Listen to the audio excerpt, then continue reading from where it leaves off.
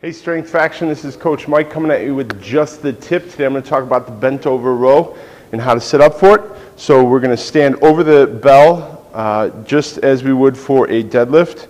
If I'm working with my left hand, I'm going to drop that left foot back so that the toe lines up with the right heel. Hip hinge from there. I should feel my hamstrings and my glutes take on the responsibility of the weight here.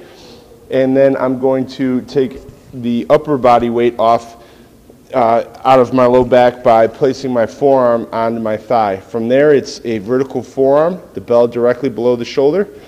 Roll the forearm to mid-rib. So as I row, I should feel my hamstrings and my glutes doing some work, not my low back. Give it a shot, and we'll see you.